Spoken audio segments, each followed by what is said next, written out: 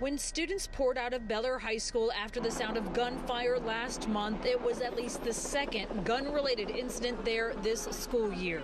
On January 14th, Cesar Cortez, a senior, was shot to death by a 16-year-old classmate, say police. In October, in a separate incident, a gun went off inside a student's backpack. On January 21st, at Sharpstown High School, a student was caught with a gun, according to HISD. Almost 2 weeks later, February 3rd, a similar incident at Worthing.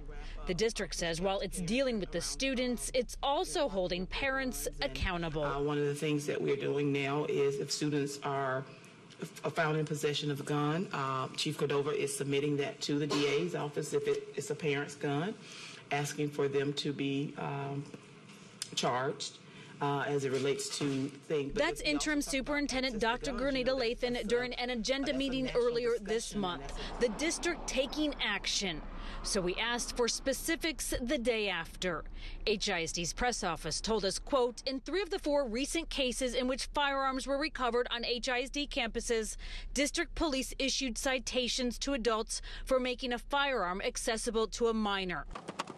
We wanted to learn more, so we requested the public portion of those citations. This was the first response from a district lawyer. HISD does not possess information responsive to your below request. Remember, they told us HISD police issued citations.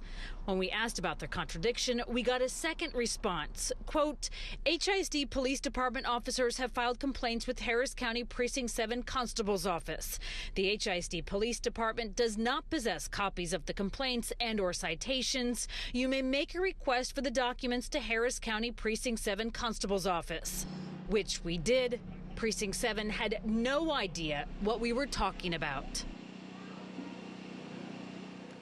And we checked with the DA's office as well as Houston municipal courts. Neither had records of charges against adults stemming from guns on campus. Twice today, I reached out to HISD again for clarification. There was no response. If HISD police are really doing something about all of this, the thousands of parents and students they serve might want to know.